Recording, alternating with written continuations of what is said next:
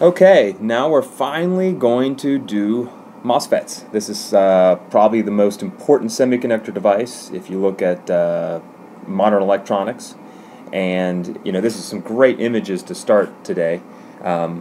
You've got the first commercial integrated circuit based on MOSFETs from 1964. This is the Intel 4004, 4-bit processor, a little over 2,000 transistors, a blazing speed of 92 kilohertz, and if you wanted it back then, it would cost you about $60,000. So it's interesting to see how far we've come. And so you take this, you package it, and that was what you bought back then for $60,000. And then you look at a modern chip here, and you can obviously see the density of features has gone up substantially. Anytime you see these colors like this, that means the wires are getting so close together, they're within the order of a wavelength of light, and that basically causes optical diffraction. So you get all these colors the same way you get when you have a very thin film of oil on water. You get that rainbow effect. Same thing here, really small features. So when you see color on a circuit like this, that tells you that it's diffracting light and that the features are entirely very small. The interesting thing about MOSFETs is that no other human artifact has been fabricated in larger numbers than MOSFETs. And MOSFETs are pretty recent. I mean, we're talking only several decades of fabrication. So that means not more nails, not more spearheads, cups, bowls, nothing is even close to MOSFETs. So it's the #1 artifact of all time that we've created as humans. So let's do a MOSFET. And you know what? Again, if you know PN junctions, you pretty much know everything you need to know, okay? And so let's see if we can figure this out. So let's look at this figure here, and I'll explain how a MOSFET is made here and what are the main features here. So the first thing you have to see here is that I've got a lightly doped P-type substrate. So this is my substrate, and it's lightly doped P-type. And you'll notice here that I've got this region of N-type semiconductor. It's N+, and it's the source and the drain. So here's my source and drain. Okay? And I'll make my contacts to the source and drain here and here. So this is where I make my metal contacts. Okay? The next thing you'll note is that I've got this thermal oxide here. This is silicon dioxide. Remember, it's a wide band gap, so it is electrically insulating. And so I have that oxide all the way across here, and that's why I cut these holes here and here, so I can make metal contact down to the source and drain. But importantly, notice here, right in this region here, I've got oxide, and on top of that, I've got a gate. The gate is a highly doped semiconductor, so it's acting like a metal. So if you look at this, I've got a metal oxide semiconductor, hence the term MOS, and of course it's a transistor, that's field effect, MOSFET. Okay? And again, here I've got this thicker oxide. The only purpose of this is to isolate one MOSFET from another one over here, from another one over here. Okay? So anyway, let's look underneath this thing and let's try to understand how this thing works. And so let's look at a cross-section from here across here. So let's say I wanted to get current to flow, electrons to flow from the source to drain. Remember, the electrons are the source. The source is the source of electrons. So flow in this direction. What would the band diagram look like? Well, I have N+ material, lightly doped P material, and N+ material. If I look at the band diagram, here's my N+ material, here's my lightly doped P-type material, and here's N+ material here. Okay? And by the way, if you're wondering what these circle things are, they're actually showing here in the band diagram where the dopant atoms are. So these would be phosphorus atoms that have ionized and created electrons, and these would be boron atoms here, which have stolen an electron and created holes.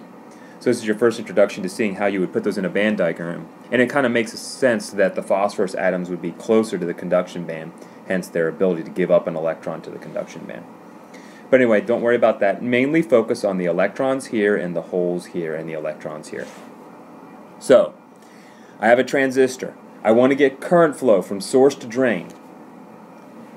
Looking at this diagram here and looking at this band diagram here, tell me right away why I can't get current flow from the source to the drain. Well, think PN junctions. I've got NP and PN. No matter what I do here, just like a BJT, if I put voltage on either side across this, one of the diodes would become reverse biased. Again, I've got two diodes facing each other. And so if I put voltage across here, one of the diodes will always be reverse biased. And so I will get almost no current flow because you know that reverse saturation current is extremely low. Okay? So then you say, okay, well, how do I get this transistor to turn on? Because right now I'm looking at it, it's off. And it makes sense in the band diagram too. I want electrons to go across here, but I've got this barrier. So let's apply some voltage to the gate. What kind of voltage would you apply to the gate, you think, to alter this situation? Well, if you look at this, I'd like to apply positive voltage to the gate. And remember, positive voltage, what's that do to my bands? It shifts my bands down.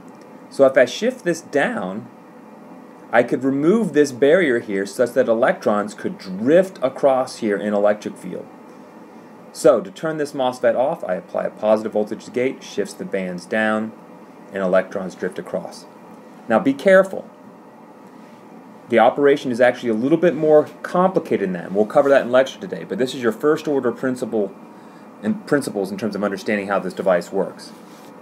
Here's a drain current versus drain voltage plot versus several gate voltages. You can see you put a little bit of positive voltage, start to shift this down a little bit, positive voltage, shift it down. You get a little bit of current as you increase drain voltage. You get more and more positive voltage. You're going to basically reduce the barrier for electron flow more and more and get more current flow. And notice that the current saturates. We'll get to that too. Just like JFETs and BJTs, we end up running into this sort of saturation current type effect. Okay. Last thing I'll note is that let's say we tried to do this the other way with voltage. We put negative voltage on the gate. What would happen? Well, negative voltage is just going to raise this up, right? And you're going to have a bigger barrier so you won't get current flow. And so only positive voltage will turn this device on. Now again, this is oversimplified. You're going to see it's a little bit more complex in terms of what's required to get electrons to flow from left to right.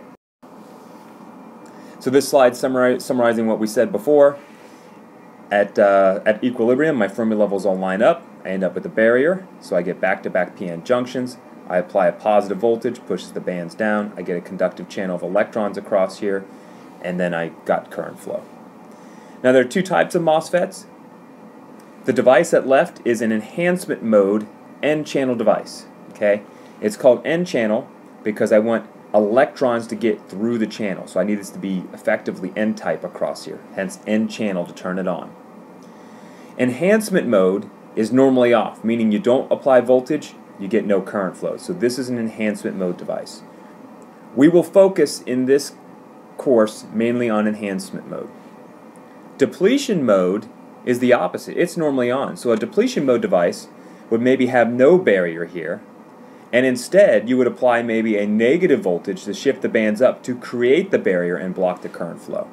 So you could see that you could have this thing be normally on or normally off, but we will focus on the normally off enhancement mode. Again, here's our device here. Let's look at it in terms of the colors and diagrams we typically see. This device here is unbiased. It's floating. There's no voltage applied. Notice I get a depletion region here between my N-type semiconductor and P-type. Okay. Notice also that this is heavily doped N+. Why is that? Well, there's two reasons. One, if I want to have a lot of current flow through here, then I should at minimum make sure that these contacts here are heavily doped as well, so like they can support the current flow. Furthermore, the way I create these things is that I diffuse in a dopant level that is greater than the background level. So if I have the background is basically a bunch of boron atoms, which makes p-type silicon, then I want to diffuse in even more phosphorus atoms here and here to create N-type material, and I typically need it to be higher doped so it overcomes the previous p-type doping. Okay. The other reasons why it's nice to have N+ is that if I put voltages here and that increases the reverse bias on this, which is we'll see is important, it won't deplete into here and then start to basically reduce my conductive volume of this contact. So again, if I put voltage across here with no gate here, I'd have p-n junction, and one of them would block my current flow because one of them would be reverse biased. The only option we have to get conduction here is to basically make this N-type. So we're going to focus most of our attention on figuring out how do we basically switch this from being P-type to N-type material. And so it's more complicated than just reducing that barrier. We actually have to switch this into N-type material some here electrically, so we no longer have PN junctions on either side. Okay? What would happen if we reversed all the doping types? That's easy. We'll do that later, but you'll see that basically all my voltages and currents required reverse.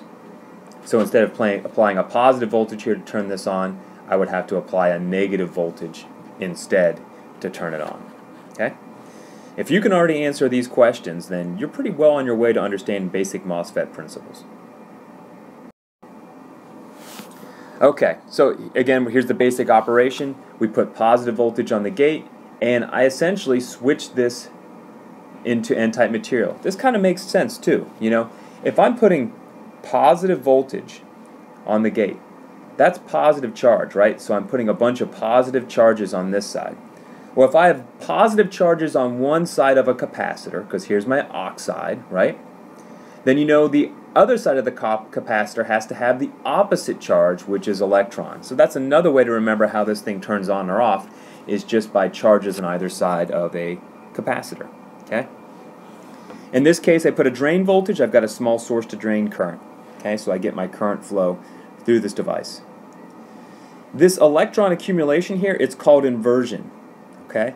And it's called inversion because I'm inverting the material from P-type and now tricking it into thinking it's N-type. So I've inverted the type of material, and once I have inversion, then I can get current flow through this device. Again, this electron accumulation or inversion mimics N-type material, and that's why this device is called an NMOS device, meaning that it is an N-type channel. If I had a PMOS device, I would have an N-type silicon substrate here, and instead I would have P-type here, and I would try to make a P-type channel to connect the P-type regions, and it would be called PMOS. Also, because I've made this an N-type channel, and this is P-type here, it makes a junction, right? It makes a diode. So you can see that the depletion region has also been drawn here, because I've tricked this into N-type material, this is P-type, and so of course I should have a depletion region between N-type and P-type material. This is also good because this depletion region isolates this transistor from the substrate. That's really important because when we show you how to make inverters and logic circuits, you can't have the currents of one transistor leaking into the substrate and then going way over here to another transistor and screwing it up. You need it to be isolated, and you'll see these depletion regions work elegantly at isolating one transistor from another so that their logic doesn't screw each other up. Now, you'll see something familiar here now. If I basically keep increasing my drain voltage, look what happens here. You get something just like JFETs and MESFETs. We get this pinch-off effect. Why'd that happen? Well, look at this. Okay, I applied positive voltage to basically build up these electrons, right? Well, if I put positive voltage on this gate, right here, my positive voltage is counteracting this positive voltage. Remember, if I want to have charge built up across a capacitor, I have to have voltage built up across the capacitor. Well, if I have positive voltage here and positive voltage here, and the voltages are about the same, I have no net voltage drop, and therefore no charge built up across a capacitor. You can't charge a capacitor without voltage across it, right? I go further over to this side, I've got 0 volts, right? And then I have my nice positive voltage drop, so I get maximum charge accumulation. And in between, this is a resistor, right? And so as current flows across here, I get a resistor. And so I get a voltage drop from the maximum positive to 0, and hence why my channel increases in accumulated charge as I go across there. And you get that exact same pinch-off effect we had for JFETs and MESFETs, where we said that, well, okay, if I put too much positive voltage, the depletion region should disappear, but if it it should cut this off. But if I cut off the current flow, then my 0 voltage here would come all the way back through here because there'd be no current flow and no voltage drop. Well, then that opens this back up again. As soon as this opens back up, then you could say, okay, the voltage gets back in there from this side and it pinches it off again, so you get this balance of those two, and you have the opportunity also for some tunneling. So this all balances off just like it did for a JFET as well. There's a great animation of this. I encourage you to go to this website, and it'll let you put a little some voltages on it. It'll show the current flows, the pinch off, the depletion regions growing, and show you how these devices work. So go to the simulation and try it. Okay, let's bring it all together and we'll do some review. Okay, no voltage is applied here. I apply a positive voltage to the gate to create my N-type channel. I get current flow. So there's my N-type channel formed, and I get current flow. I increase VD even more, and I eventually get to pinch off. Here's my curves here, drain current versus drain voltage. For a given gate voltage, more gate voltage, I get more electrons here, hence more conductivity and more current flow. So more gate voltage gives me more current flow out the drain. And you can see in these curves here that when I start off at small drain voltages, I get a linear response, right? Because then this is acting like a resistor. So more voltage across the resistor, more current. But eventually you start to get this pinch off to occur, like we see here, and you hit saturation just like we did for other types of transistors. Okay? Now, we are not going to spend a lot of time on drain current as a function of drain voltage, or even drain current as a function of gate voltage. All we really care about for most applications is threshold voltage. At what point can you turn this on? So why is that? Well, think about the applications. The single biggest application for this device is a logic device. Is it on or off? A 0 or a 1? So we're going to focus a lot of our attention for this device on threshold voltage. Unlike BJTs, where we spend a lot of time figuring out where the currents were, right? So to do this, to figure out threshold voltage, we need to answer how inversion creates electrons in a p-type material. And remember, we have no current injection, it's just a capacitor. So we know that the Fermi level is going to have to shift and do something to change the material from p-type to n-type, because Fermi level predicts whether material is p-type or n-type. So let's derive the threshold voltage. Hang in there, but you'll see it come together nicely at the end. So let's look at our metal oxide semiconductor capacitor. I just want to look at the portion of the device which has the metal on top of the oxide, on top of the semiconductor where we want to create the channel. Let's not look at the source and drain for now. Just look at that MOS part of this device. Okay? So here's my metal. Here is my semiconductor. It's p-type, right? Fermi level closer to the valence band. And for simplicity at this point, let's just assume that my metal work function and semiconductor work function, let's assume they're equal. So the Fermi levels line up. Okay? Now, for convenience in this course, when we do MOSFETs, when we introduce the oxide, we're not going to talk about work functions all the way to the vacuum level. We're just going to compare them to the conduction band of the oxide. And so we'll use a lowercase phi sub m and phi sub s. So instead of referencing it to the vacuum level, we will reference these to the conduction band of the oxide, which is up here. So here's my metal, here's the oxide. So my gate, oxide, here's where I want to make my channel from p-type to n-type. Okay? Quick question. I said the oxide has a conduction band. Then how is it insulating, right? Because if it has a conduction band, shouldn't it conduct? Well, remember, it can have a conduction band. The point is that the band gap energy of silicon to oxide is huge compared to silicon. And so the amount of energy required to thermally generate an electron down in the valence band way up here to the conduction band is huge. And so you don't see any electrons at room temperature make it from here to here. So it is insulating just because the band gap is so wide. Okay? So we join our metal at the gate, our oxide underneath the gate, and here's where I want to make my channel underneath it. And the next thing I want to do is pull it all together here, and I'm going to add one more term here, phi sub f here. This term phi sub f is basically how far below the intrinsic Fermi level for undoped silicon is my actual Fermi level for the semiconductor. This is an energy band diagram, so I multiply charge times potential, and that gives me energy to tell me how far down below the intrinsic level the Fermi level has shifted. I also labeled the band gap energies. The oxide's around 9 electron volts, silicon around 1.1. Again, that's why this is insulating, because it has a really wide band gap. Okay, so let's put some voltage on this and try to get this thing to work. So remember, our goal here is to get conductivity between the metal, the oxide, and here, get conductivity between the drain and the source. So we need to get charges here to get current flow from source to drain or drain to source. So here I am at equilibrium. I've applied no voltage, and of course if I apply no voltage for this, I should get no band bending and everything should line up like it began to start with. Okay? Let's do something first. The first thing I want to do is I want to apply a negative voltage to the gate. So let's apply a negative voltage to the gate. So if I apply a negative voltage, here's my gate metal. Which way does that shift our bands? Remember, negative repels electrons, so if it's a tarp of water, it shifts it up, right? And so my bands shift up. And again, I have a dielectric here, right, with a voltage drop across it. As I put voltage here, I have a voltage drop across this, so it has to have band bending as well. Anytime my conduction and valence bands have bending in them, that implies electric field.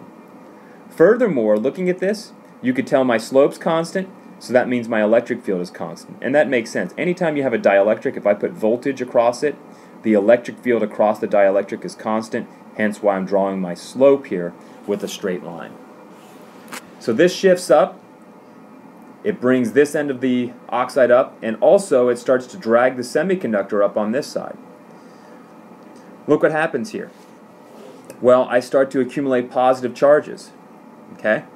That makes sense because, for two reasons. It makes sense, for one reason it makes sense, because if I have a bunch of holes here, then they're the bubbles, they're floating up. Well, then of course they're going to float to the highest point here. So they'll start to accumulate here. So I'll get more holes under the surface.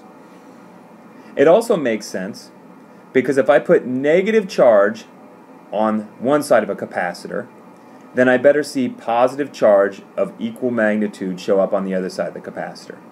And the capacitor just is polarizable internally, so it has this sort of charged redirection inside. We'll talk more about that later when we look at MOSFETs in greater detail, and I'll review how dielectrics basically propagate charge through them without having net current flow.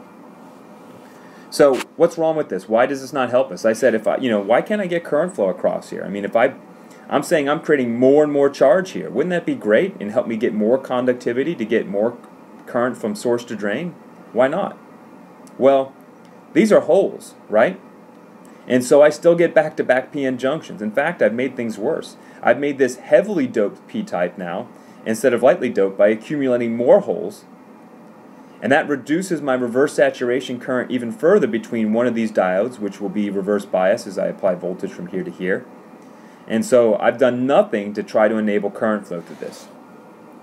So, okay, that's the wrong way to do this. Don't apply negative voltage to the gate. That doesn't work. So what can I do instead? Well, let's obviously then put positive voltage on the gate. We said that would turn this on.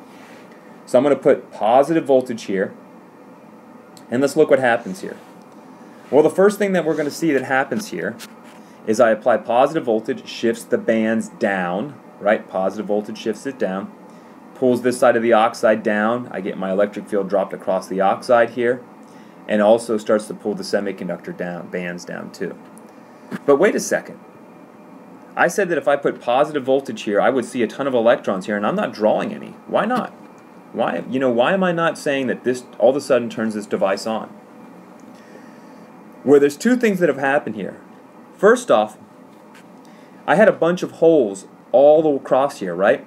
Holes that are now here are going to float in this direction because of the electric field, right? So they're going to float out this way, and they will be depleted.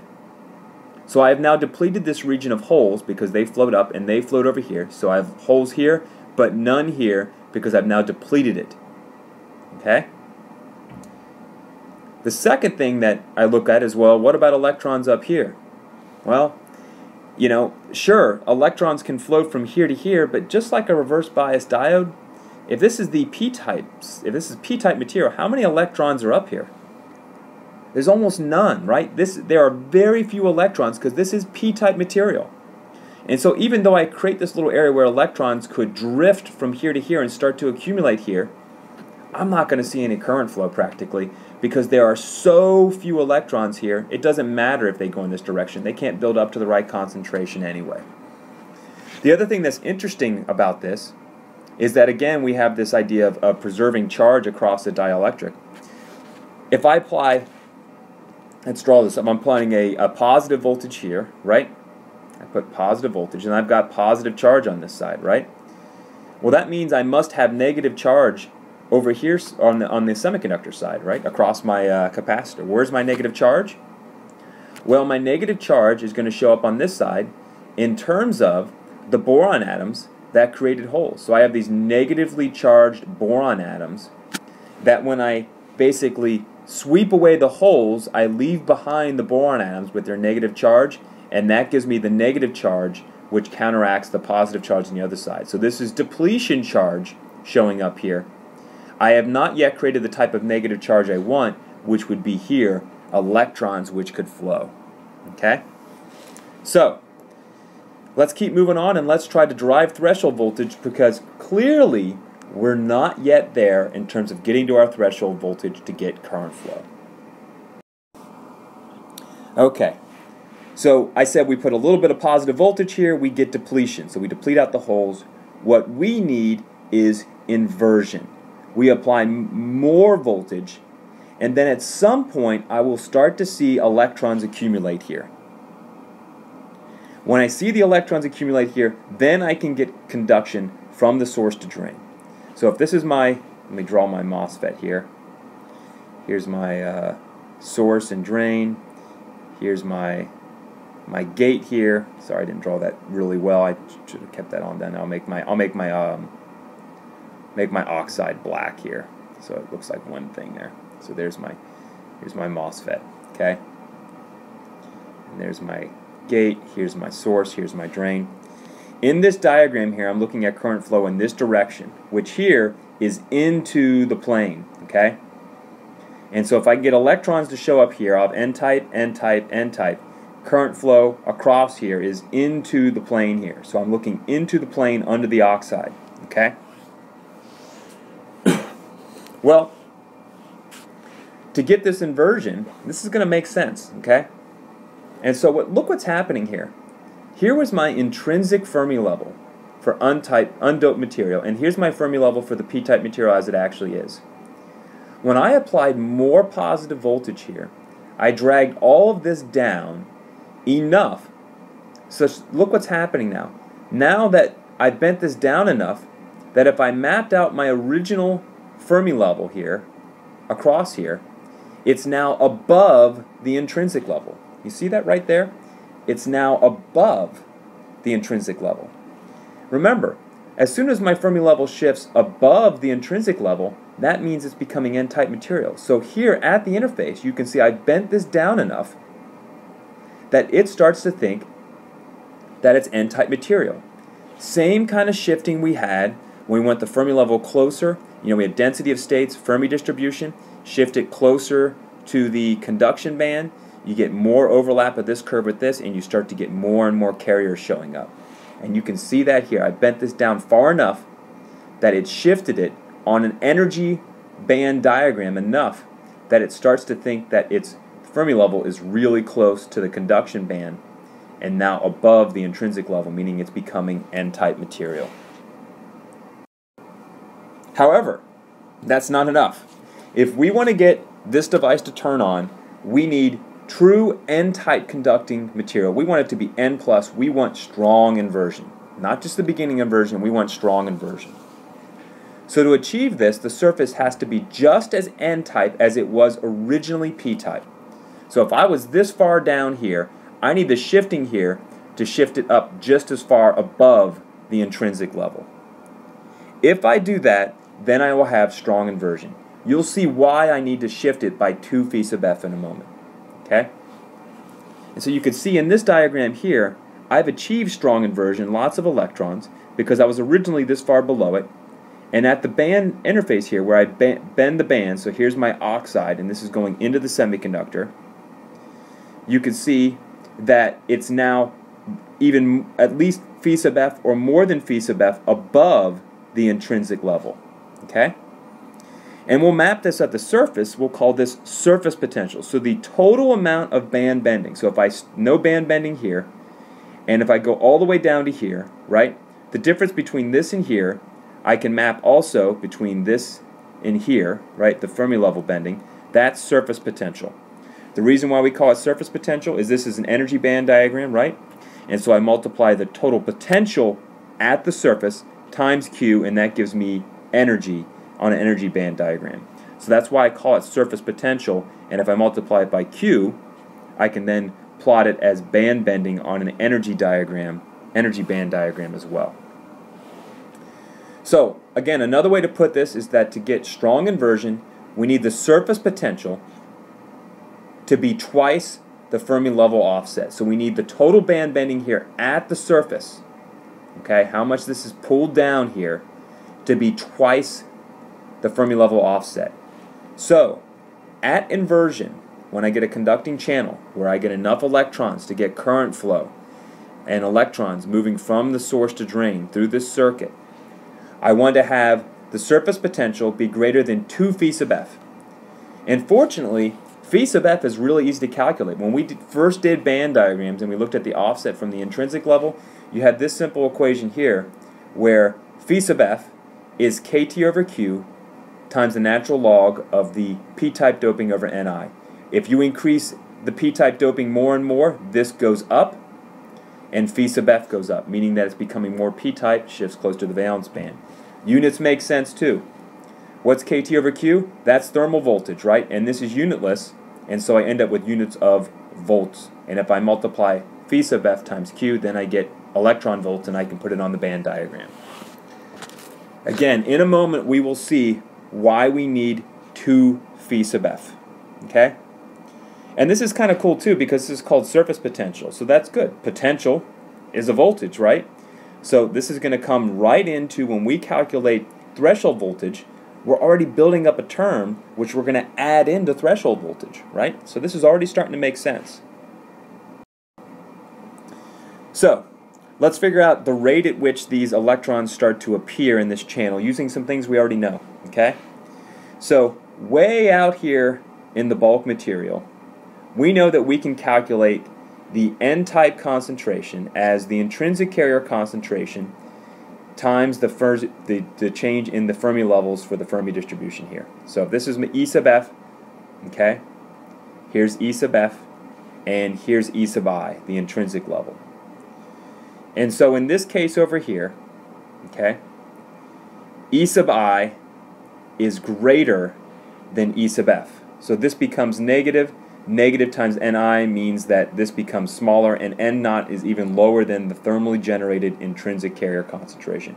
That makes sense because this is p-type material. Well, we can get rid of this stuff here, and we'll just call that phi sub f because E sub f minus E sub I, okay? Phi sub E sub f, the Fermi level, minus the intrinsic level, okay, is just phi sub f. So that's just phi sub f. So I'll just put that in there. And again, because this is greater than that, I get a negative symbol out there, and you can see that if phi sub f gets larger, meaning that this shifts closer to the valence band, this is a negative exponential. That means that my electron concentration goes down. That should make sense because if I have more and more holes here, they're going to recombine even faster with electrons here and kill off my starting concentration N sub I of the thermally generated electron concentration. So we don't care about things out here. We care about the potential as we shift in this direction towards the channel right under the gate oxide. So again, here's my oxide here. I'm looking into the semiconductor. I'm looking in this direction, right under the oxide. Okay? So let's look at this a little bit more closely here. You'll notice that I get my electrons accumulating here, and then I have no electrons here, which is some depletion region. Look what I have here. I've got electrons accumulating, and a little bit further away I've got some depletion region, and then I get p-type material out here again. So that makes sense. The other thing I want to do next then is come back to this equation, and I'm going to introduce a new term, just phi, meaning how much band bending do I have as I move from x to x equals 0, moving in this direction. So as a function of x, how much band bending do I have? And so what I'll do then is I will introduce this into the same equation up here. I have phi sub f minus phi. Okay? So I put phi sub f minus phi, and eventually you can see that phi becomes the surface potential, right? So if I put that in there, you can see I could break these exponentials out, and I'll end up with ni e to the q phi sub f over kt, e to the q sub phi over kt. I just broke these out into two exponentials. And I'll recognize that here, this is just this, right? So I could take this whole term here and recognize that that's just n naught. So I'll put n naught for there, and I end up with the following equation. This should make sense too. Look at this.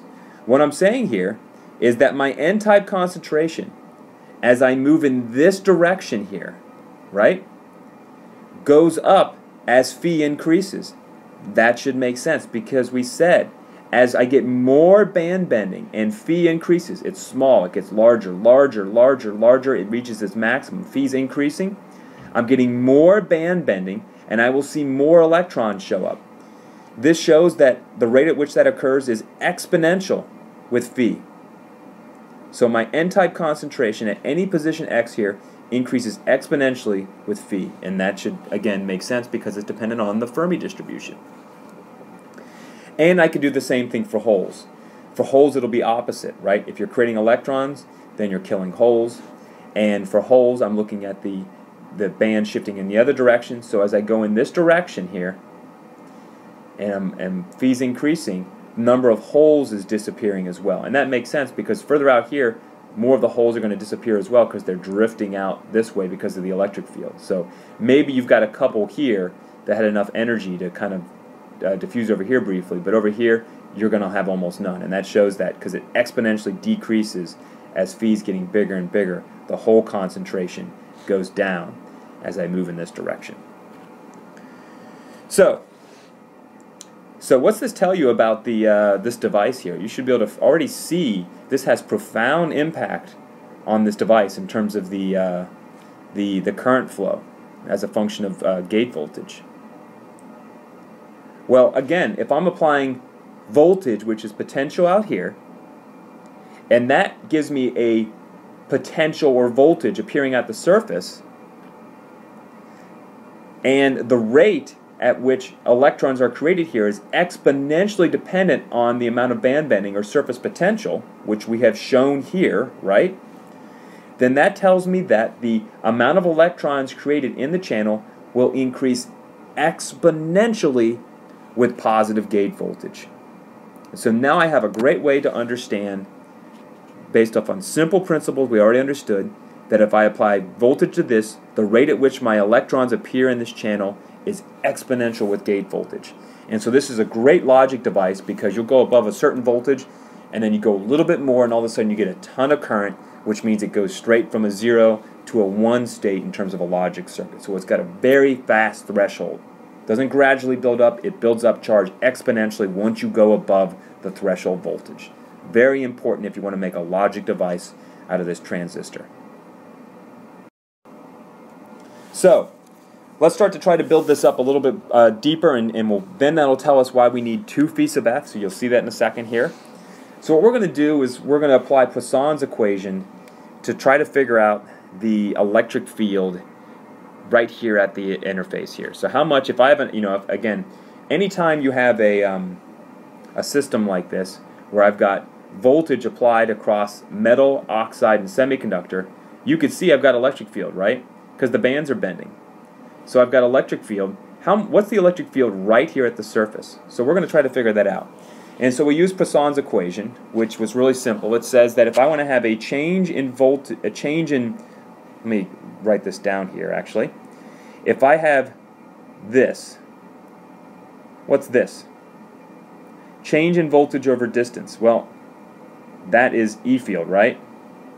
And so if I look at this here, this is change in E field over distance. This is like the second derivative of change in voltage. All Poisson's equation says is it's a second order differential equation that helps us predict these type of systems because it says that my change in, not potential, but the second derivative, so it's this change in E field with respect to distance, is dependent on the amount of charge I have. Well, that's easy. If I want to have a large change in E field over distance, then I better have a lot of charges to achieve that. So my charge density is all the charges I have. If you have no charges or very few charges, then how could you have a large change in E field over distance, right? And so that's all the Poisson's equation is saying. And of course, when you have E field, that also is determined partly by dielectric constant, because that relates voltage into charge into capacitance. So we'll take Poisson's equation, and we'll basically, use what I had right here, that electric field is change in potential versus distance, and if the distance and the polarities I have here, it's minus dV dx, or in this case, d phi. It can be shown that, and I'm not going to derive it, that the E field perpendicular to the surface, meaning coming out in this direction, okay, that the E field can be calculated as follows. Now, looking at this electric field at the surface, perpendicular to the surface, LD is Debye length. It comes up a lot in electrostatics. And so I'll explain Debye length very quickly. So if let's say I have some kind of, any kind of system here, and I've got a dielectric, and I want to attract, let's just say, a ton of electrons right to the surface. Well, you know that I could have put a voltage across here to attract those electrons, right? So I put positive charges on this side, if I could actually draw some positive charges correctly here. But let me ask you this. Could I get an infinitely thin layer of electrons on this side? What would prevent that from happening? Well, remember that anytime you build up a high concentration of something, diffusion wants to push them in the other direction, right? And so this Debye length basically accounts for the fact that as you put positive charges on this side of a system, and I've got some insulator in between, the negative charges are not going to all collapse right at the interface. In fact, you'll get a lot at the interface, but some will be a little bit further out just because they're getting pushed out by diffusion from high concentration to low. That makes sense too. Look what's in here, temperature. If temperature goes up, then your Debye length, or the amount of it's like the effective thickness of this charge layer increases because you have more diffusion pushing these charges further out and away. So I thought I'd introduce Debye length because you'll see it come up a lot in electrostatics, and it's showing up in this equation here. The other thing you'll see here is if I go to really heavy doping, if I increase P naught, my Debye length goes down.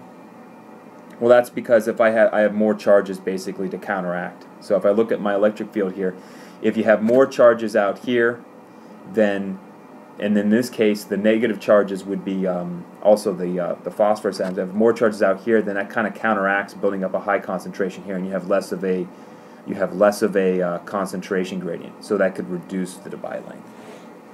Anyway, let's get back to the main thing, this electric field. So I could take this electric field, and then I can get the amount of charge right here at the surface. Q sub surf. Okay, surface. Which is what I want, right? How much charge do I have here at the interface? That'll tell me how conductive this is going to be. And so I can apply Gauss's law at the surface, which is basically takes dielectric constant in a material times the electric field at the surface, and that tells you the charge at the surface. So I get charge density in terms of coulombs per centimeter squared. Okay? And note that this is at the surface, right here at x equals 0. So I have this great equation. I'll shift in the charge, and I have this plot of charge versus surface potential. And at this point, you're like, what does this mean? It looks like a complete mess. Hang in there. We're going to take a break, and then I'm going to explain this chart, and it will make complete sense, and it will reveal everything you need to know about the MOSFET and its threshold voltage.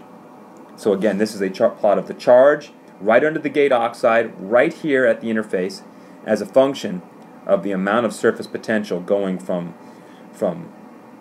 bias in this direction to bias in the other direction.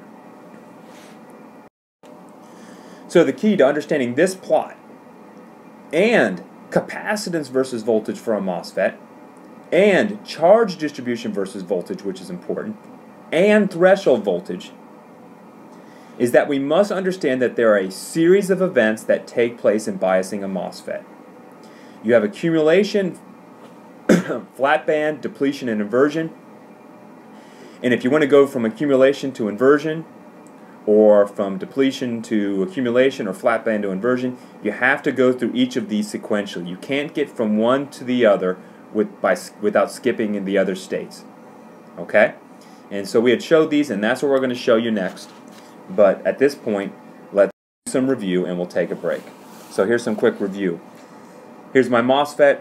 Why can't I get current flow as you see it here from drain to source, or source to drain, depending on how I put the voltages? That should be pretty easy. Okay? If I apply negative voltage to the gate, what will happen? Well, you'll see I get no current across the channel. Why is that? You've got a great hint here. If I apply positive voltage, not negative, positive voltage to the gate, what will happen first before I can get current flow across this, before the MOSFET turns on? If I have this thing on, let's say I put positive voltage here, the MOSFET's on, I get this on, I get my conductive channel, but I keep putting more and more drain voltage here, what will happen?